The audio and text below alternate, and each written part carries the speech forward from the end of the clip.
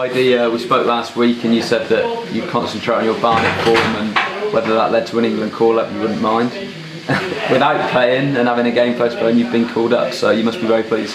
Yeah, it's always nice to get sort of acknowledged, so yeah, no, I'm happy that I'll be going away with them again. And but as I say, that's next month, isn't it? So we've got a few games before that, so I'll concentrate on us first and then worry about that when it comes to it.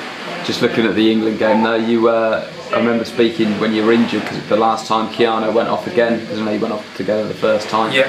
Nice to be back involved and still considered despite not featuring last time. Yeah, of course, as I say, it's disappointing when you get an injury, you miss out on a few things, but there's nothing you can do about it, it's part and parcel. So happy that I'm back fit now and another call up, and hopefully I can go away and do what I'm good at.